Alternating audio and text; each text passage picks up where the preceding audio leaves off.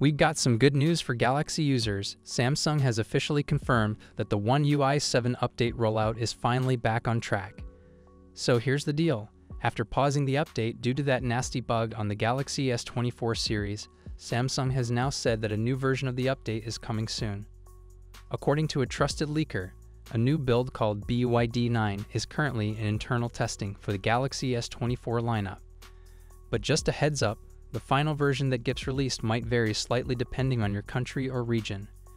Now tech tipster Taran Vats also shared an update on X, formerly Twitter, confirming that two new builds, BYCG and BYD9, have already been uploaded to Samsung servers. While we don't know for sure which version will roll out globally, one thing is clear: Samsung is working fast to fix the bugs and get the update out ASAP.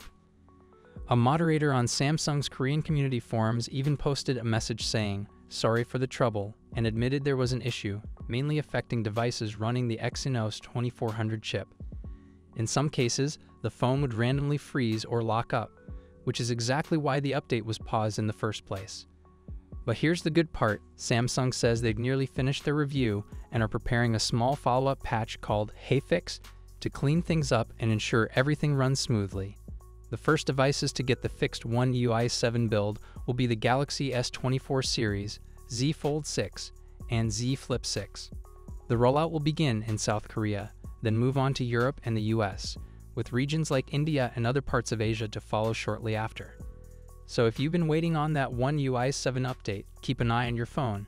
You might see that notification pop up very soon. Now it's your turn. What are your thoughts on this whole update mess? Were you affected by the bug? And are you excited for the fixed version of One UI 7? Drop your thoughts down in the comments. I'm always reading them. So the One UI 7 update is finally here. But before you go ahead and install it, there's something important you should know. Those green lines that randomly show up on your screen. Yeah, they're real, and they usually appear right after a software update. As you can see in this tweet, some users are reporting a green line issue on their displays after the One UI 7 beta update on the Galaxy S22 and S23 series. Hope Samsung addresses this soon with a fix. You might be thinking, why does that even happen? Well, it turns out that during the update process, your phone can get pretty hot, and when that happens, the tiny flex cables inside, which connect your display to the motherboard, can get damaged. Once those cables take a hit, you start seeing lines on your screen.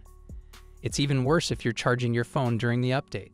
High temperatures during this process can really push the device to its limits, and that's when the damage usually occurs. But don't worry, there are a few simple things you can do to avoid this whole situation. First, make sure your phone has enough battery before starting the update, so you'll need to keep it on the charger. Also, avoid updating while the phone is plugged in, and if you've just taken it off the charger, give it a few minutes to cool down. Whether it's due to heat or even physical pressure on the phone, if those internal cables are affected, the display starts showing those annoying lines. Have you updated to One UI 7 on your Galaxy S24 yet? Let me know in the comments.